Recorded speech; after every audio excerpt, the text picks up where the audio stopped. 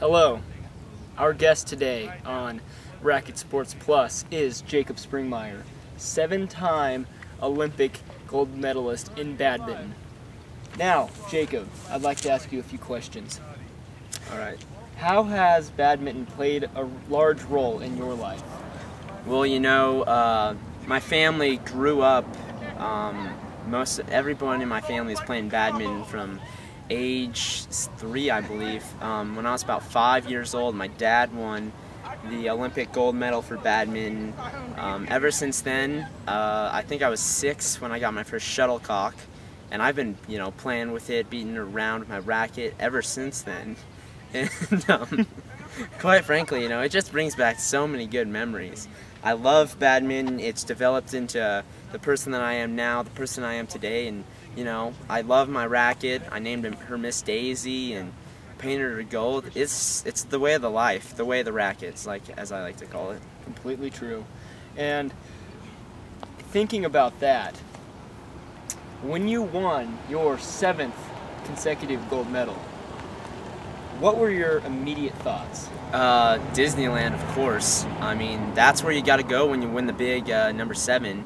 Took Miss Daisy, got her a plane ticket, and we flew right to Disneyland, jumped on Pirates of the Caribbean. We were going hard. We were going ham at Disneyland. It's pretty sick. Getting ready for number 8 now. It's time to prepare. That sounds amazing.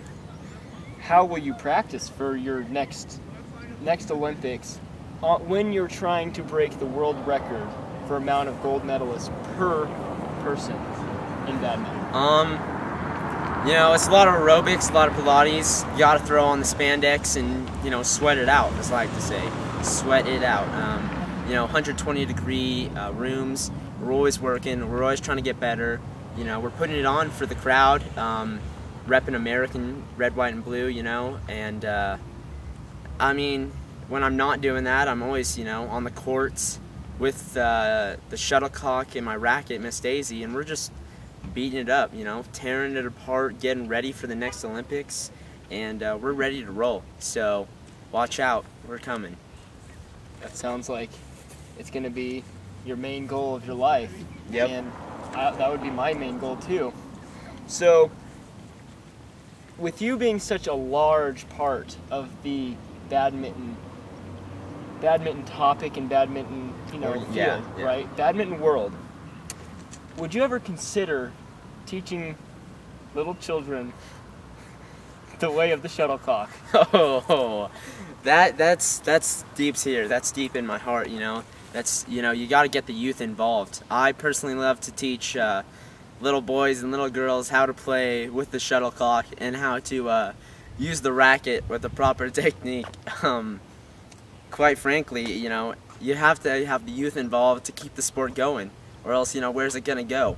You don't want badminton to die out. It's the best sport in the world. Quite frankly, I've never played a sport cooler, better, more physical, or demanding.